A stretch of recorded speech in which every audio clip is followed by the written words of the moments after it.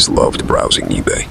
There's something thrilling about finding unique items or getting great deals on things you need. Little did I know the site would lead me into a terrifying nightmare. It started innocently enough. I was looking for a new tent for an upcoming camping trip and found a nice one for a reasonable price. The seller had solid reviews, so I went ahead and bought it. A few days later, a package arrived. I excitedly opened it up, but was confused to find it empty. No tent, just an empty box. Strange, I thought. The seller must have forgotten to put it in. I messaged them right away to ask about it. Their response made my stomach drop. "I'm so sorry, but I never actually had that tent to sell. Please just throw away the box." Now I was angry. This was clearly some kind of scam. I reported the seller to eBay immediately, but never heard anything back. Frustrating, but I tried to let it go, until a week later when another empty package arrived at my door. This time it was from a completely different seller that I never interacted with. The note inside simply read, "Oops." My heart started racing. Someone was messing with me. I upgraded my eBay account settings to maximum security and changed my password. That must have done the trick because no more empty packages showed up. I slowly started to relax again until I got an email with the subject line, "Found you." The email was blank except for an eBay listing link. Hands shaking, I clicked it. It was a listing for a blow-up sex doll, except the photo wasn't of a doll at all. It was a picture of me, copied from my eBay profile. The description read, "One needy man, slightly used. Desperate enough to buy from strangers online." I felt like I was going to vomit. This was not just a prank. Someone was targeting me. I deleted my account immediately and called eBay to beg them to remove the listing. The rep apologized but said there was no record of that page on their site. Over the next few weeks, more bizarre packages started arriving. One was filled with dirt and worms. Another contained a dead mouse. Each time I'd frantically reach out to eBay for help, only to be told the shipments couldn't be traced. I started having nightmares of being stalked by an ominous, unseen presence. Then I received an unmarked envelope with no return address. Inside were photos of me going about my daily routine, getting coffee, leaving work, even through the window of my home. Panic set in. I was being stalked by someone who had access to my address, my schedule, my entire life. The police got involved, but had few leads to go on. I became paranoid, barely able to function. Late one night, as a storm raged outside, there was a knock at my front door. No one was visible through the peephole. I hesitantly opened it to find a large box waiting on my doorstep. My hands trembled as I brought it inside. The shipping label was blank except for a yellow smiley face sticker. Thunder cracked through the sky as I slowly peeled the tape off and opened the flaps. A putrid stench hit me, followed by an unearthly howl. I recoiled in horror to see a decaying dog carcass staring up at me. Then I heard it, a whisper seeming to come from inside the box. "You should have paid me what you owed." I screamed and shoved the box away. This had to end. I was changing my name, moving far away, deleting every online presence. But just as I turned to leave, I came face to face with a figure standing in my doorway. Rain-soaked and eyes wild, staring directly at me. It was the eBay seller I had reported months ago. "You tried to ruin me," he hissed. "Now I'm going to ruin you." He began approaching as I begged him to leave me be, but he kept repeating, "You owe me, you owe me." I knew I had to fight back. I grabbed the box and slammed it into him, sending the rotting dog remains all over. He wailed, clutching his eyes, as I pushed past and fled into the night. So you see, I can never look at eBay the same way again. I still constantly look over my shoulder, worried he's out there searching for me. That harmless-looking site opened the door to a nightmare I can't wake up from. I'd urge you to please be careful what you buy and who you buy from online. The next deal may be more than you bargained for.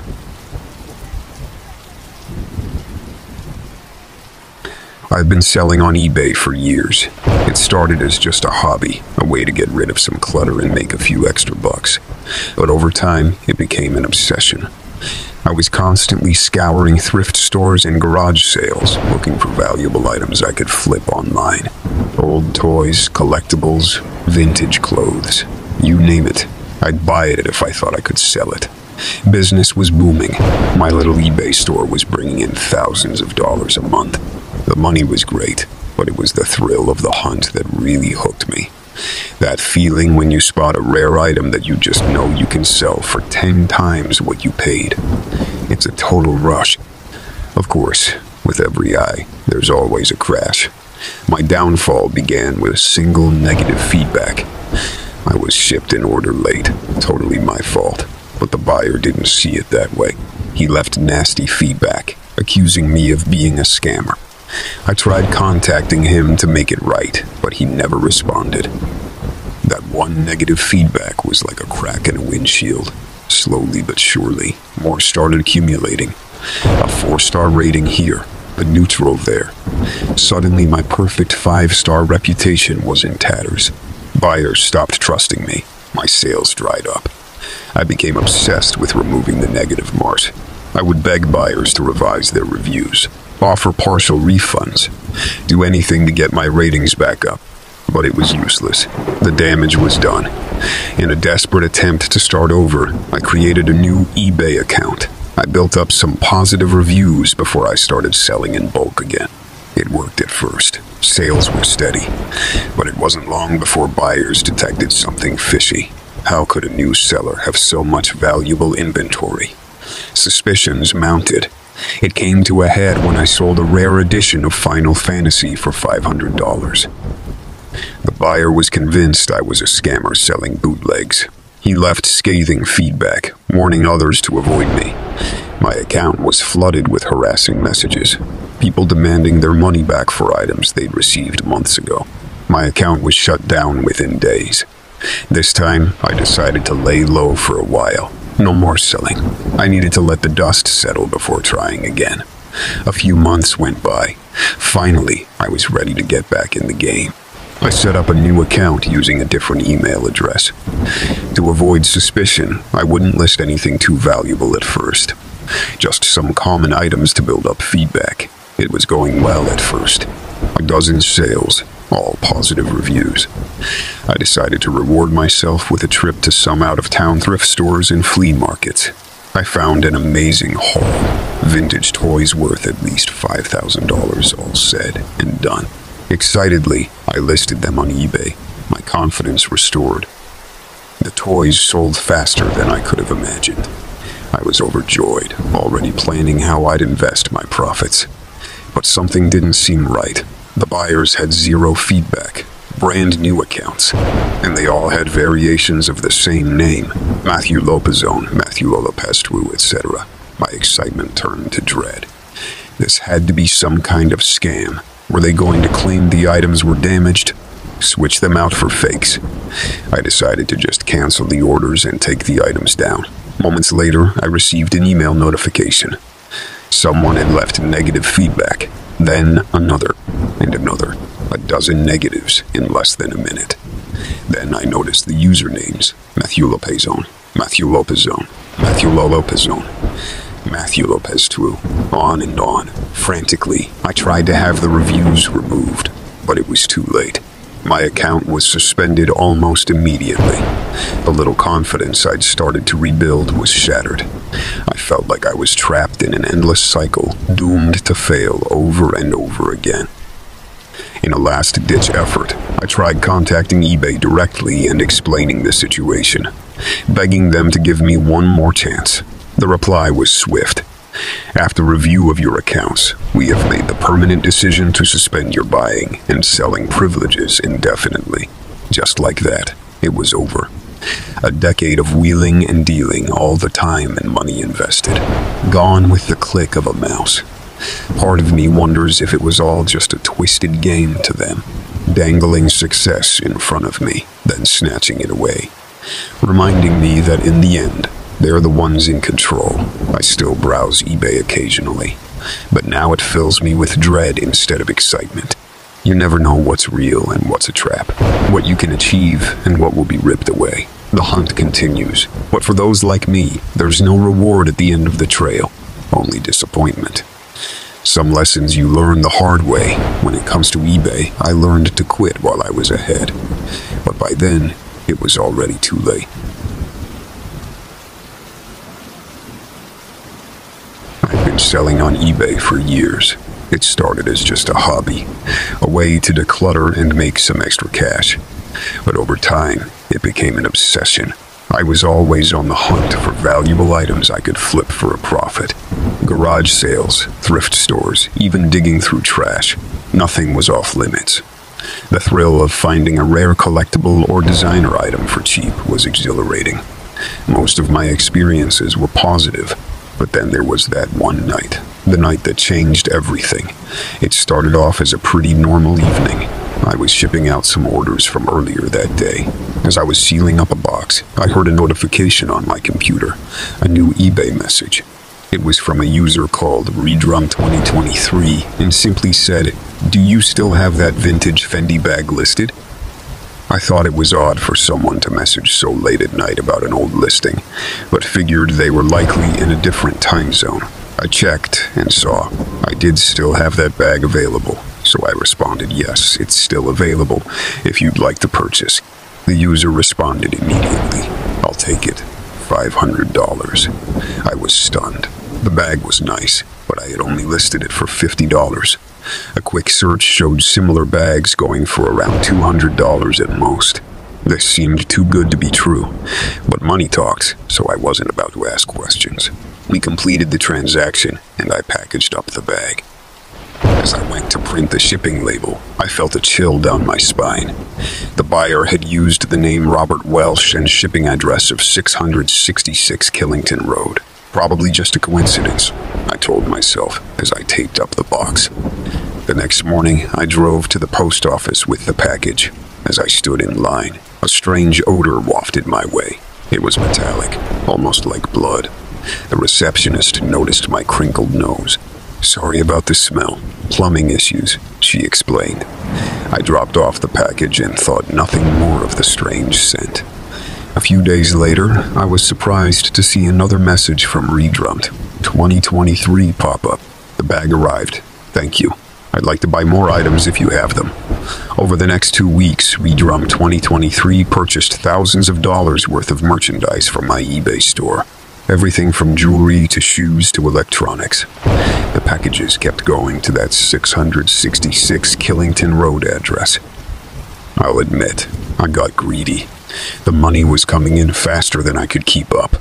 I should have realized it was too good to be true, but all rational thought went out the window once I started raking in the cash. Soon I began to run out of inventory to sell, so I took more risks. Knocking over donation bins behind thrift stores, stealing packages off doorsteps. Anything to get items to flip and sell to my new golden buyer. Morals went out the window in favor of cold hard cash. About a month after that first transaction, I received an angry message from Redrum2023. "The last few shipments have been disappointing. I expect better merchandise going forward. I was panicked, worried I would lose my biggest customer. So I got reckless, breaking into houses and cars to find valuables to sell. I ended up going back to the first house I ever robbed. It was a regal old Victorian mansion on the outskirts of town. The owners had been on vacation for weeks, so I figured it was safe. I broke a back window and climbed inside, my flashlight guiding the way. The place was filled with lavish antiques, paintings, jewelry. Jackpot. As I was loading up my bag with loot, I heard the floorboards creak behind me. I turned and saw a hideous, decaying figure staggering towards me. My blood ran cold. The putrid smell of death filled the air. The homeowners must have returned, and I'd been caught red-handed. I sprinted towards the back window to escape, but felt bony fingers grasp my neck. I was thrown against the wall with inhuman strength. As my vision faded, I heard a raspy voice whisper, "We don't appreciate thieves around here." Everything went black. By the time I came to, it was morning, and I was lying outside near the road, covered in dirt and dried blood. My whole body ached. I stumbled home, terrified at what awaited me there. Sure enough, my house had been ransacked. Furniture overturned, belongings strewn everywhere, and on my computer screen was one last message from Redrum 2023. Our business is concluded. The lesson has been learned, and payment has been extracted. I never sold another item online after that night. I wanted nothing to do with eBay or the evil I had unwittingly invited into my life. To this day, I still don't know what really happened at that old mansion. All I know is the thirst for money can make you do wicked things. I've always loved antiquing and thrifting. There's just something magical about finding unique vintage items or old treasures at bargain prices. Most of my furniture and home decor comes from local thrift stores and estate sales. But lately, I've gotten hooked on scouring eBay for deals. Last week, I came across a listing for an antique dollhouse. The photos showed an incredibly detailed Victorian-style dollhouse, complete with intricate woodwork, wallpaper, and miniature furniture. It looked to be in near-perfect condition, and the seller was only asking $500. I immediately hit buy it now without thinking twice. I couldn't believe I was getting such an incredible deal. The dollhouse arrived a few days later. I excitedly opened the large box, digging through the packing materials until I uncovered the prize inside. As soon as I laid eyes on it, something felt off. The house in person looked nothing like the photos. The wood was dull and worn. Entire pieces were missing or broken. The charming wallpaper was peeling and faded. It was as if I had received a completely different dollhouse than the one pictured. Confused, I checked the listing again. The photos still showed the bright, cheerful Victorian dollhouse I'd fallen in love with. Had the seller accidentally sent the wrong item? I messaged them politely, asking about the discrepancy. No response. I tried contacting them again the next day and still heard nothing. Starting to get frustrated, I left a negative review along with photos of the dollhouse I actually received. I said I wanted to return it for a refund since it was clearly not the same one shown. Suddenly, the seller responded with a short message: "No returns. All sales are final." What? I angrily replied that they had obviously misrepresented the item, and I felt cheated. The seller then had the audacity to accuse me of trying to pull a scam by sending back a different dollhouse than the one they'd sent. Of course, they refused to provide any evidence that what I had received was the correct item. I reported the seller to eBay, but they said there was nothing they could do without proof. I had been deceived. I even considered going to small claims court, but I knew the legal fees would end up costing me more than I had lost. In the end, I was stuck with this worthless, dilapidated dollhouse. I tried reselling it myself on eBay, but no one was interested. I couldn't even donate it, so the creepy thing sat gathering dust in my basement. I wanted it out of my sight. Then I noticed something that sent a chill down my spine.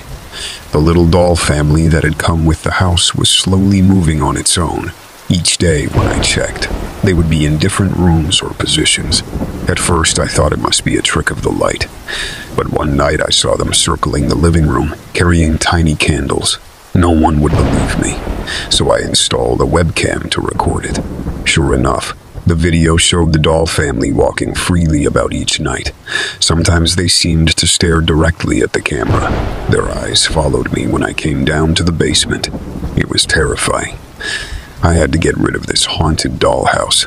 I decided to take one last crack at selling it on eBay. Only this time, I told the whole creepy story in the listing. I included screenshots from the security footage, so people knew this was no joke. Surprisingly, I got a bid almost immediately. A few days later, it was gone. Some occult collector had paid good money to take it off my hands. Part of me felt guilty passing this nightmare dollhouse along to someone else. But at least it was out of my house. I'll never thrift shop for antiques again without seeing them in person first. And I've learned to take eBay listings with a grain of salt. You never know what terrors you might unwittingly invite into your home, especially when the deal seems too good to be true. I'm just glad I escaped with my sanity intact. Or did I? For all I know, those vacant doll eyes are still watching me, plotting their next move.